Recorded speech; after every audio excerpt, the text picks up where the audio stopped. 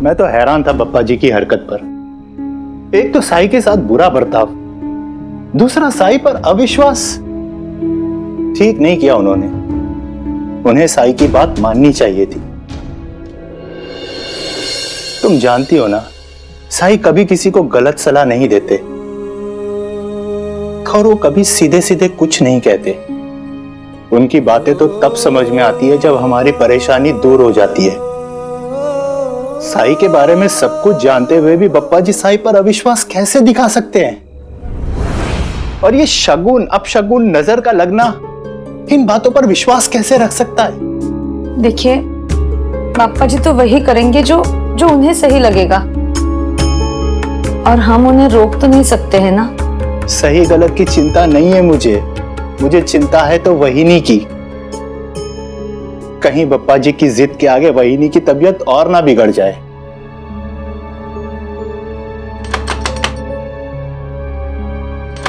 लगता है बप्पा जी वहीनी को लेकर आ गए।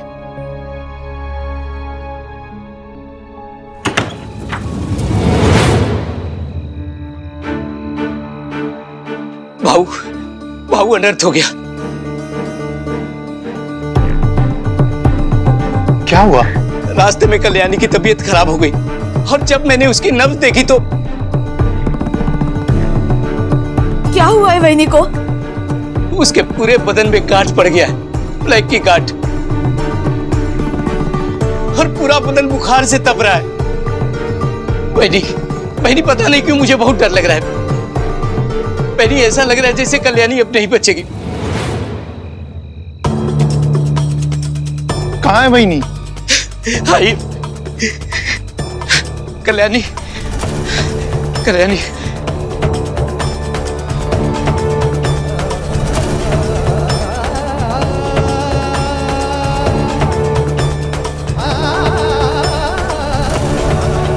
वहीनी,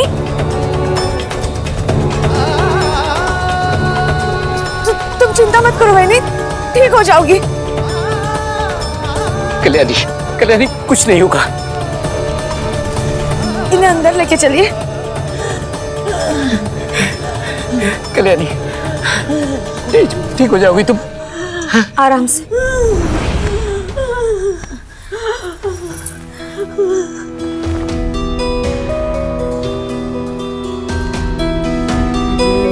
मैंने संभालिए अपने आप को।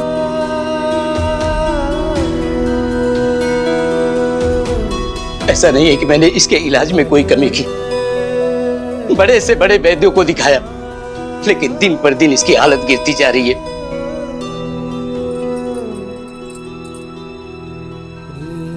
और अब एक नई बीमारी, प्लेग की बीमारी, एक के बाद एक दुख। इसीलिए मैं कह रहा हूं कि ये सब नजर लगने की वजह से हुआ है। किसी ने बुरी नजर लगाई है हमारे घर परिवार पर। बड़ी उम्मीद के साथ में आया था साईं के पास, लेकिन नाउम्मीदी मिली। भाऊ, तुम तो जानते हो कि मैं यहां नया हूं। अब तुम ही बताओ कि मैं इसे कहां लेकर जाऊं, किसे दिखाऊं ताकि ये ठीक हो जाए। मैं तो सिर्फ साई को जानता हूं। एक वही है जो वहीनी को ठीक कर सकते हैं। फिर वही बात, मैंने बोला ना कि साईं इसकी मदद नहीं कर सकते। और अभी जो कल्याणी की हालत है ना, उसे दवा की जरूरत है, टोटके की नहीं। और वैसे भी तुम्हारे साईं कोई वैद्य नहीं है, और मैं उसके पास अपनी पत्नी को ले जाकर उसकी बीमारी और बढ़ाना नहीं चाहता।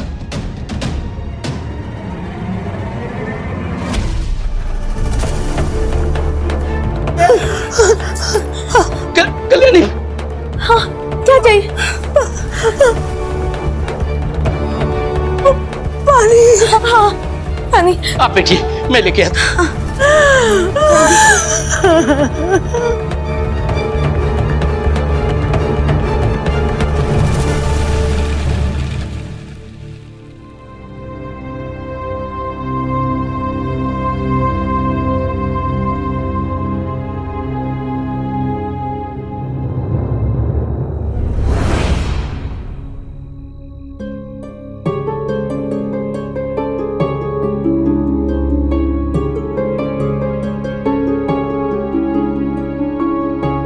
ये उदी,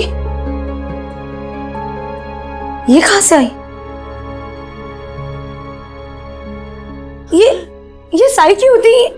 हाँ, मैं ये बताना भूल ही गया। आज जब मैं द्वारका माई गया था तो साई ने मुझे दी थी।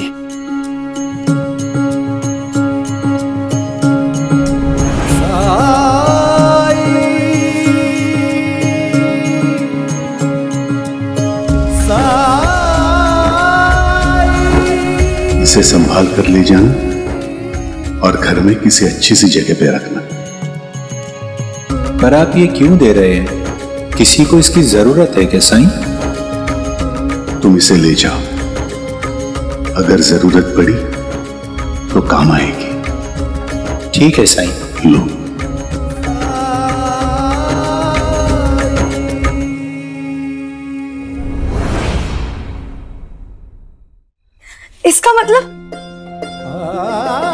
इसका मतलब साई जानते थे हमें इसकी जरूरत पड़ेगी पढ़ने के लिए, तभी तो उन्होंने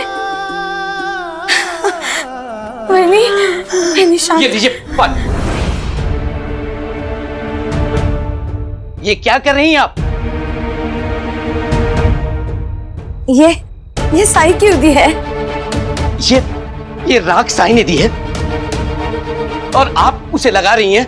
हाँ, क्योंकि इससे वहिनी को आराम मिलेगा। अरे कैसा अंधविश्वास है ये? राख से कभी रोग ठीक हुआ है क्या?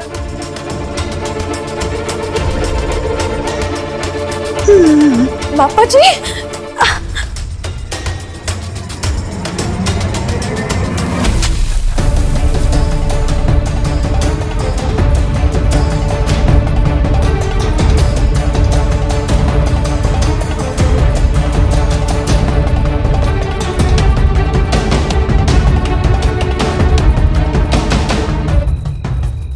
भगवान के लिए आप लोग मेरी पत्नी को उसके हाल पे छोड़ दीजिए। मैं किसी और पाइप को लेकर आता हूं।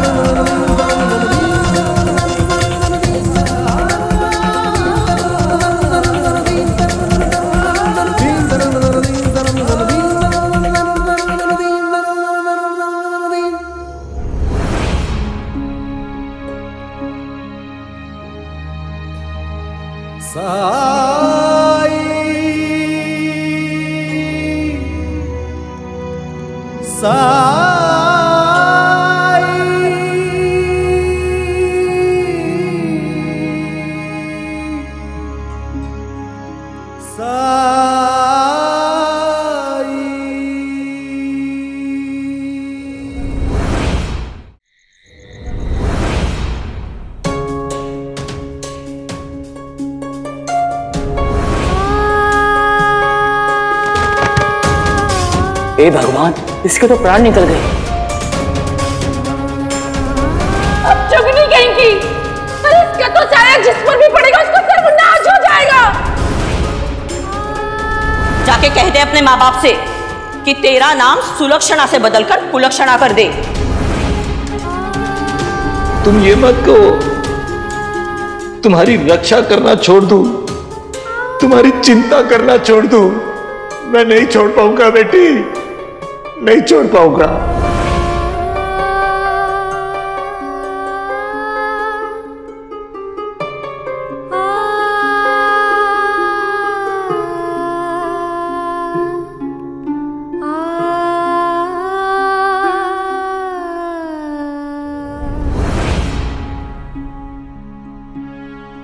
जब तक मैं यहाँ रहूंगी तब तक आई बाबा परेशान रहेंगे। सिर्फ मेरी वजह से इन्हें दुख है। इन्हें लोगों की बातें सुननी पड़ती है। रोज किसी न किसी से झगड़ा होता रहता है। इसे रोकने का एक ही तरीका है, मैं इनकी जिंदगी से कहीं दूर चली जाऊं। मेरे साथ साथ ये दोनों लोगों के तानों से भी मुक्त हो जाएंगे।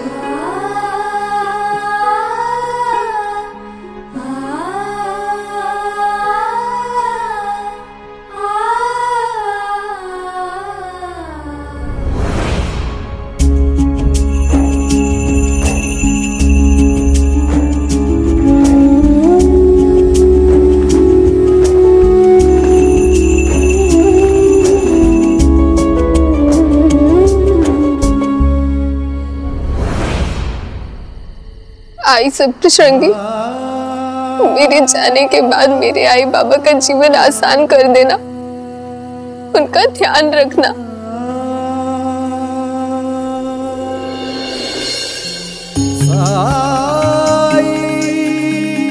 सारी दुआ सिर्फ आई बाबा के लिए, अपने लिए कुछ नहीं।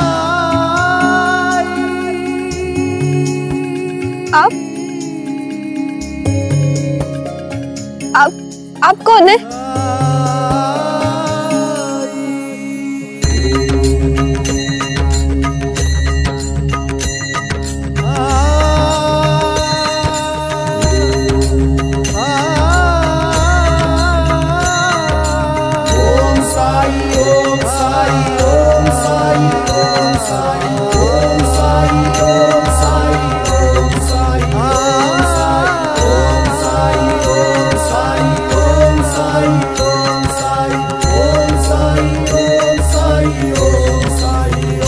सवाल पहले मैंने पूछा था। मेरे आई बाबा की खुशी के सिवा मुझे और कुछ नहीं चाहिए। और तुम्हें यकीन है कि तुम्हारा चले जाना उन्हें खुशी देगा? आप कैसे जानते हैं कि मैं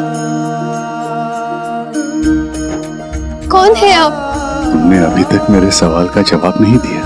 आप इस गांव के नहीं है, इसलिए आप नहीं जानते मेरी वजह से मेरे आई बाबा ने कितनी मुश्किलें। जाने से अगर मुश्किलें आसान होती हैं तो चली जाना, लेकिन जाने से पहले मेरे साथ चलोगी?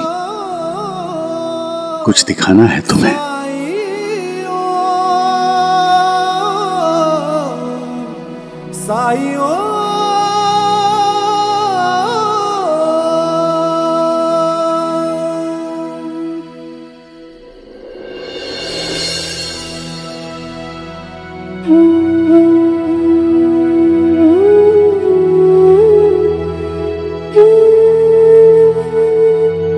बता सकती हो ये क्या है?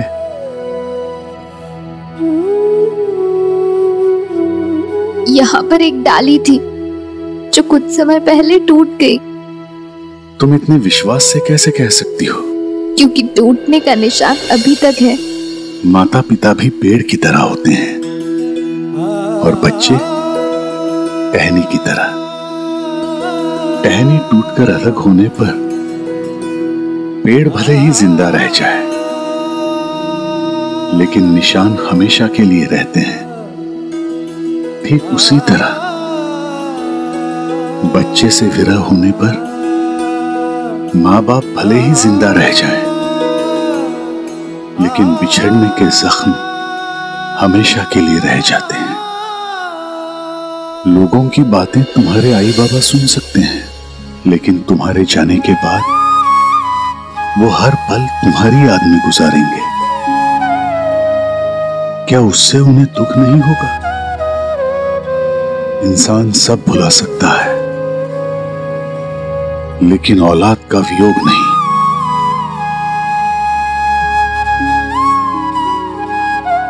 तो मैं क्या करूं? श्रद्धा और सबूरी रखो। सब्र का फल हमेशा मीठा होता है। जल्द ही सब ठीक हो जाएगा, लेकिन इसके लिए तुम्हें हौसला रख के दुख के कुछ दिन बर्दाश्त करने होंगे। अब तुम घर जाओ और अपने माता पिता के साथ ये कठिन समय बीतने का इंतजार करो। पर आप ये बताइए, आप हमारे बारे में इतना कैसे जानते हैं?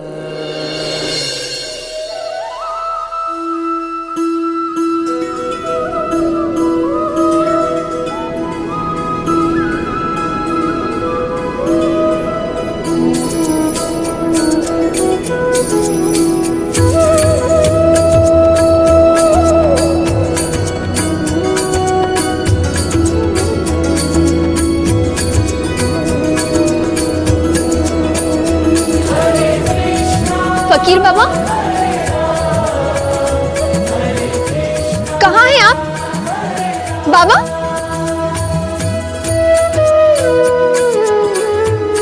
कौन थे ये?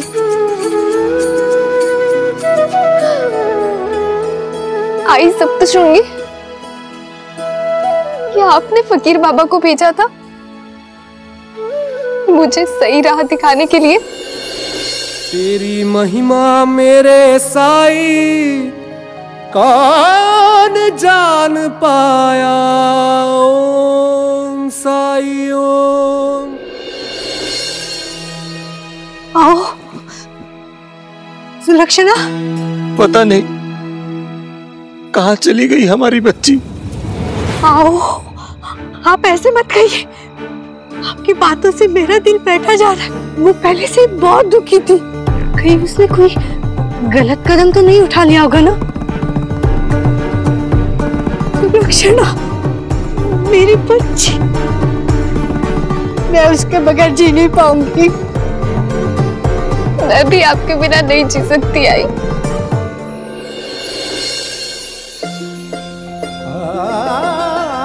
सुलक्षणा,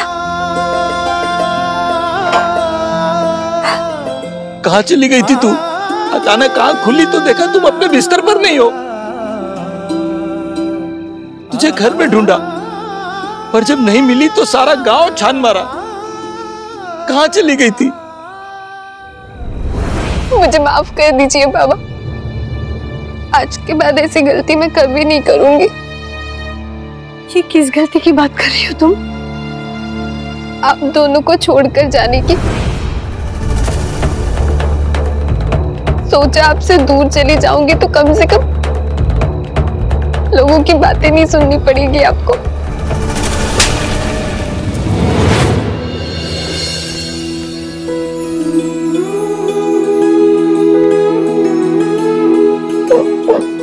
तू ऐसे सोच भी कैसे सकती है कि तुम्हारे बगैर हम खुश रहेंगे?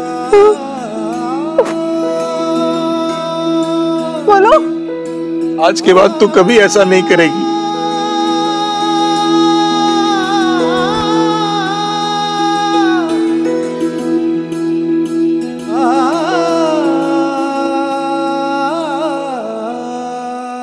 फकीर बाबा, अगर आज आप नहीं आते तो मुझसे अनर्थ हो जाता।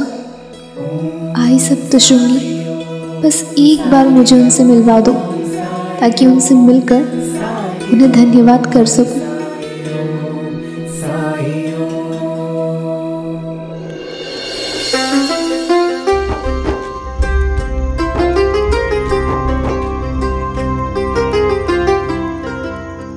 इतनी रात को कहाँ गए होंगे साईं? जरूर किसी को मदद की जरूरत होगी। अब हमारे साईं तो किसी की मदद के लिए ना रात देखते ना समय। बिल्कुल सही कहा भीमा, उम्मीद करता हूँ सब ठीक ही होगा। सब ठीक है रहीम।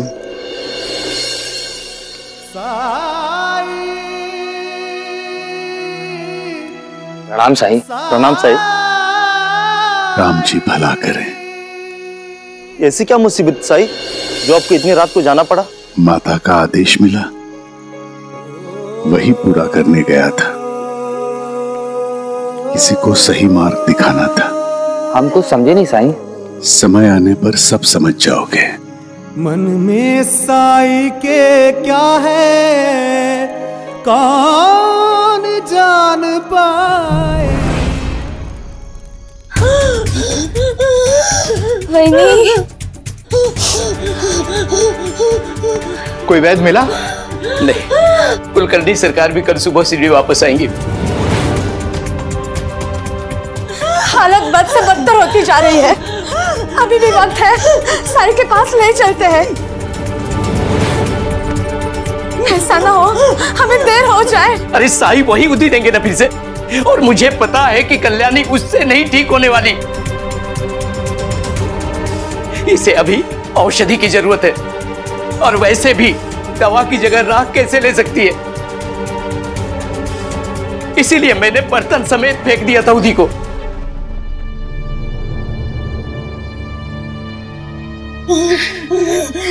हे भगवान, कैसी परीक्षा ले रहे हो तुम हमारी।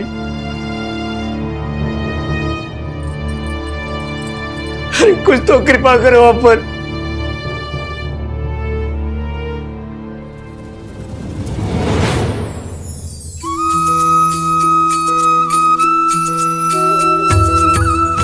असंभव, ये कैसे मुमकिन है?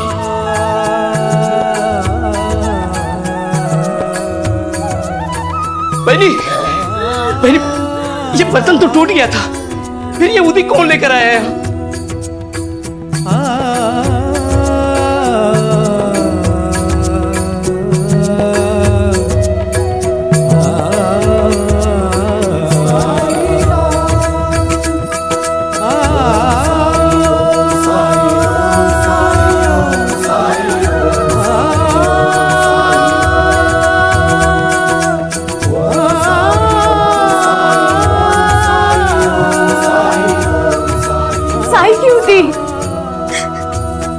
हो ना हो ये साई का ही चमत्कार है, उन्हीं की लीला है।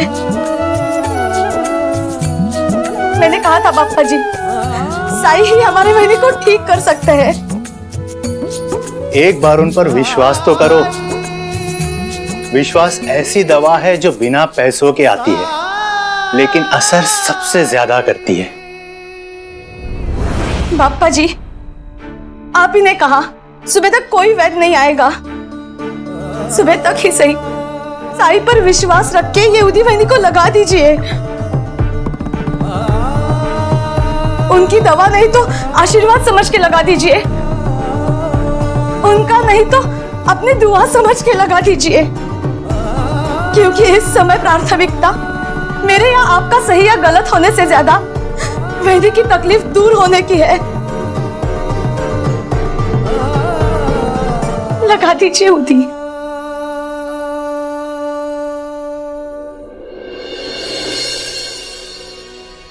मेरे साई।